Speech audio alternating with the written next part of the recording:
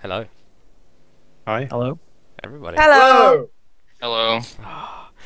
Alright, so we're here with Forsaken Throne. It's a new D&D thing we're gonna do. I will let our lovely Pathfinder, please. Pathfinder piece. Yeah, you know. I'm gonna let our lovely DM explain. Yes, with the ending of Throne of Night, I decided to take up the mantle of DMing. What? Yes. Core blimey! You're a what? This is going great.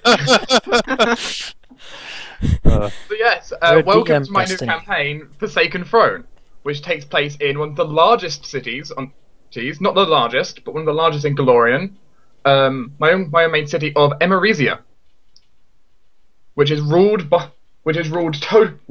under the total control of Empress Iroda Arkland. You will see it when we actually start playing the game Yes, at some point. the map is quite big. Yeah, I have the void screen. What the fuck? So anyway, in front of us, so on the void specifically, we have we have the tokens of our various players. So each player, why don't you describe who you are and a bit about you? Let's go from We'll the start. left. We'll start from the left. Jake. Great. Okay. Well, starting off, I'm Jake, and I'm very tired. But that's not what this is about. We dragged him to record. Well, yeah. And so, my character is Bollard Vulsamar, and he's an ex-city guard guy. And he gets very mad sometimes, and you don't want to be near him when that happens. But you'll see that in the future anyway. And he's got some special qualities that I will not divulge for now, but they'll be very obvious. So, yeah, What class he's is very he? friendly. He's a Bloodrager, a new class, as in the recently released advanced class guide by Paizo Entertainment. Yeah. And when we say recently released, as in last week. Yep, That's as of the true. recording of this video. If you Yeah. watch this 3 years in the future, it will be 3 years and 1 week from then. Yeah. That is true. So everyone knows it was released in the week of the 11th of August 2014 AD. AD. Yeah. There we go. Not me. Time travel Gregorian business calendar. here. Gregorian calendar, yes. Alright, Just do saying. continue, Jake. Yeah, I'm good. Okay. What does your character do for a living? Oh yeah, he's a guard. He's not like a city guard. He was, but no longer. Where does he Freelance? go? Now he's like a freelance guard. Okay. People hire him on. Where does he reside? He resides in, don't remember, the north side. Yup. Okay. Yes. You have a. I don't remember exactly which kind of, it's either a low quality or medium quality house in Northside. Yes. It is Oh. kind of in the southeast middle-ish area of the district. Okay. That South- could I apply say to a great southwest is number more of correct. houses, but it's in there. Alright. More southwest and southeast, but oh well. Is it? Okay. I So don't recall. shifting away from our Bloodrager, player 2. Player 2. Alright. Yeah, it's Manaki, and I will be playing Lorral Arkenbrak, an alchemist and entrepreneur in his own little alchemy shop, which he has on just by the Muleback crossing. He lives there in his shop, again still in Northside, with his little brother, simple little brother, and his mother, who in young age worked so hard that she can no longer walk. As such, he has a very pressing concern, which is, of course, money to feed the family and keep the shop open, which will drive him to all lengths, all sorts of different places, I'm sure. He has a good heart, and in general, he wants to see himself and his surroundings prosper. He wants to pull himself out of the slums and the poverty-stricken areas by doing good hard work, and really non-questionable things. Although, if driven to the line of poverty, who knows what might happen. his line of work is generally alchemy. He produces acid, alchemist fires, healing salve, really anything alchemical he can make. And he's prepared to use that to his advantage in every situation he can. Yeah. Very well. I think that covered all the points. I'm happy with that. So on to player 3. Tine. Well, this is Zoe White. She is the bastard of a nobleman. She's a bastard. Fuck you. Yeah, that. Of a nobleman that is a banker. Her stepmom wanted her out of the way, so she wouldn't be the heir. So her father, still loving her, bought her a house that is a pretty good and big house. That lives in the poor district, though. But she's fine with it. She is a life oracle. She works at the hospital and the soup kitchen. Well, she also eats at the soup kitchen because she doesn't have much money. She is, what's it called? Not blind, but she is. You have clouded vision. I have clouded vision. Sounds like I don't know what's gonna happen in the future. Anyway, You're an oracle. You know what's going to happen. Everyone. yeah, that's true. My vision is clouded.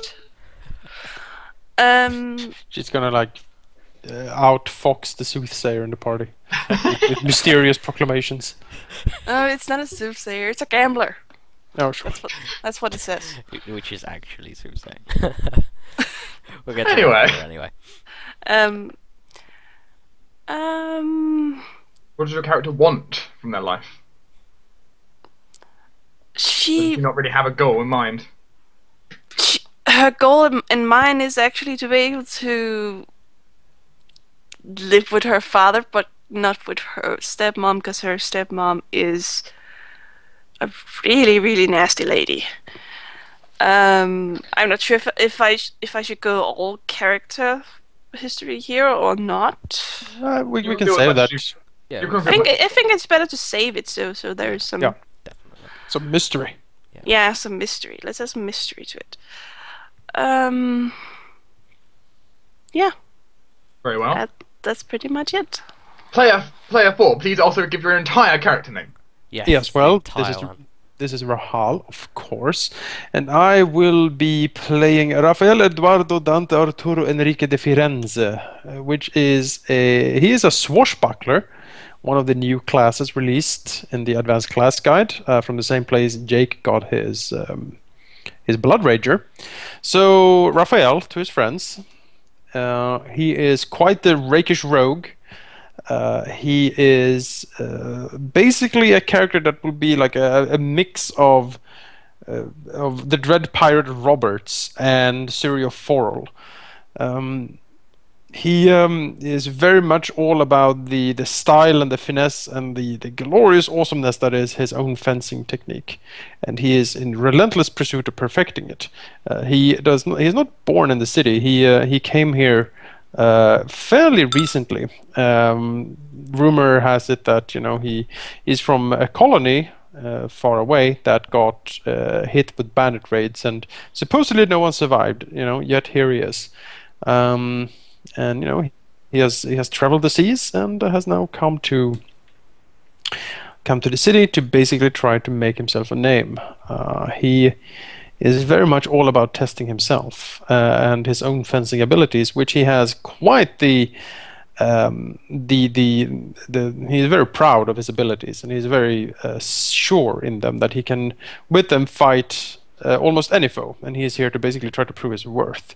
Currently he resides in the Lucky Badger Tavern on Mulebag Crossing in Northside, the rougher part of town.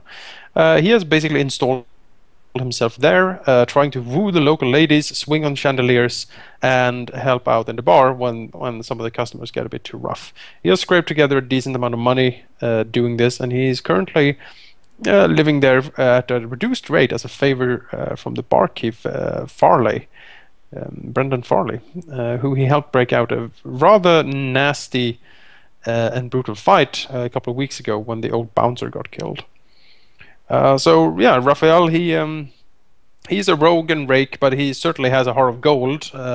He's very much into helping those, the helpless or the common people. He sees himself definitely as a hero, or like a defender of what is good and right, and a wooer of women. And again, yeah, if you need someone to swing on a chandelier, Raphael is the one you call, because he will bloody well do it.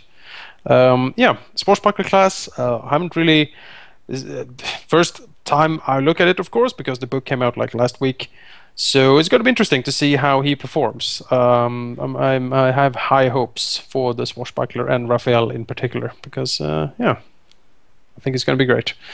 And with that, I leave it to our complete Pathfinder newbie over to the right. Yeah. Player 5, reveal yourself. Right, so I'm playing a woman because I played an angry dwarf in the D&D 4th edition, so I'm changing it up.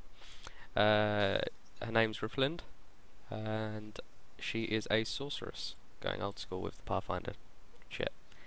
And with her is her familiar Nairu, which is a hawk, and he's breakdancing. What? Okay, yeah, basically she lived in a small village. Bad stuff happened, she found out powers. She had to live off the land on her own for about a decade, and found her way to the city in which she now lives. She was a fortune teller, made her life as a soothsayer, where she resides across the street from the Lucky Badger Tavern. So she's quite close to everybody. She has a lovely neighbour she loves, and is kind of confused by, and she has a couple, could say, guardians in the city.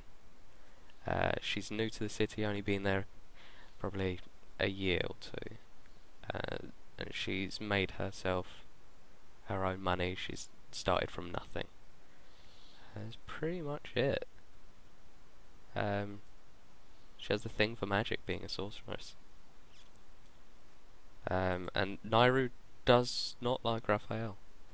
Just want to put that out there. What? Bad experiences in the tavern? His third person Totally. talking. Nairu hates it. I don't know why. Raphael is wounded by the lady's ire. Well. And Nairu's like badass. He's got like 16 AC, you know. So. Strong bird. He's a Strong badass bird. But yes, this is our group, and they're all living in the slum district of Northside. Or at least residing there in the Swashbuckler's case. Yeah. Yes, well. Currently, the entire district is under quarantine after a rather unusual plague has broken loose, causing the sixth body to shower similar to zombies while not quite being undead. It's been quite worrying, and a lot of people have begun to pack together into certain locations, refugee camps, emergency centres. The town hall in particular has received a lot of traffic. And as it stands, all of you in some way have been brought. You know, you've been hired, maybe you already worked there. Maybe you're doing research or doing deliveries for them. Either way, Mother Eleanor, who is definitely more or less pretty much, you know, one of the best healers inside the district, has basically in some way recruited all of you to help her in, you know, defending the pact of people that have come together.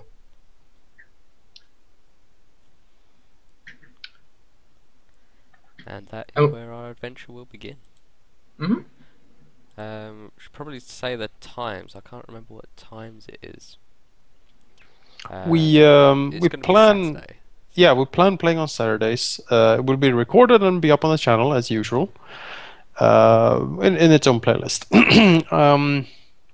We will also try to stream it. We're kind of working on a solution there. Sheep is not joining us for this one because he had other things to do. So he usually streams Way of the Wicked, so we're trying to basically get it up and running despite that. So hopefully that will be a thing. And you can look below in the description for hopefully the presumed channel we're going to use for streaming. Yeah. Might not be the first episode because we have a few things to work out, but at least by the second episode we should have a solution for the streaming problem. Exactly. Hopefully, yeah. So for Europe it'll be evenings. For America it'll be what, early morning? No, Like 2 p.m. 2 p.m. Eastern, 1 p.m. Central, and 11 Pacific. This is why we keep the American around.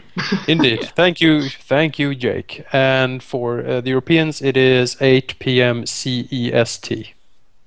Just so you know, I left out Mountain Time because screw Mountain Time. Whoa! It's mountain time? Well, that's Yeah, just there's- Jake's opinion, alright. Now you're gonna get the Contrary. comments that you don't Yeah. like America. I don't. We're gonna get Contrary to the popular belief, there's actually 4 time zones in the USA.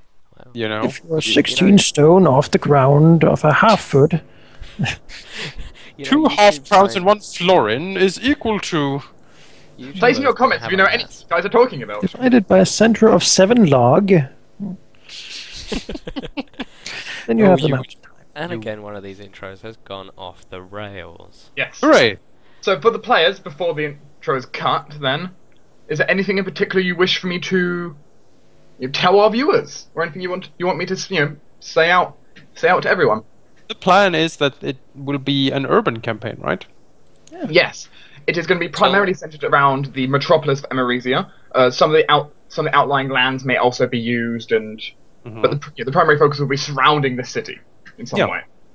Which is interesting. We've had a whole country. We have had like a continent. It's quite common that adventures sort of take place over a very large geographical area. This time we're trying something a little bit different, a smaller geographical area, but we're going more in depth, hopefully. Yes. With more characters and like every street and every shop is someone we know and something to. And every action will have a reaction, because unlike normally, you can't just go to the next town and forget about it all. People will. Every action you do will be remembered by someone in the town. They will remember when Manaka's alchemist threw that bomb and missed and it flew into the orphanage. They will remember, and this. Oh God. they will remember, and every Tine is- decision. One of the important things to remember: every decision you guys make that affects another person will be remembered throughout the entire campaign, and will affect different actions depending on the time. I should see if I can get They're You alive won't to see it. remember everything. Is it gonna be like I'll get away with something. Telltale's game that there's a message? He will remember this. Oh yeah. 100 orphans will remember this. Yes, Charlie yes, that will little remember message this. up there, except the DM won't be telling you he'll remember this. No, Ah. it'll be assumed. Raphael is not scared. His reputation is his honor and his shield. So I got a wooden right. shield instead. Dark, don't listen to this part. Guys, our plan is to befuddle his mind with so many conflicting actions that he forgets the minor crimes we commit. Right? We obscure and pair obscurus, eh? We And by minor hide crimes, it. I mean mass murder and Send destruction of pizza public to the property. DM game a No, lot. no. Zoe can't hurt people. So doesn't need. Just she's keep not us allowed. healed and we will go Yeah, into the murder just heal us while we destroy public property and commit mass murder. See, since Now there all your was a life goal has with changed to healing, evil. Bah! it doesn't really matter if I hit you guys with bombs, because you can be healed, right? Send in the Well, I'm paladin. going to be standing behind you, so... Oh, we need to cut this Gas and quickly. spells I'll get Hit the into. paladins in the face. I'll roll all 6s and all 20s and get Alright. 72 Alright, damage. episode is over. Intro is over. Stopping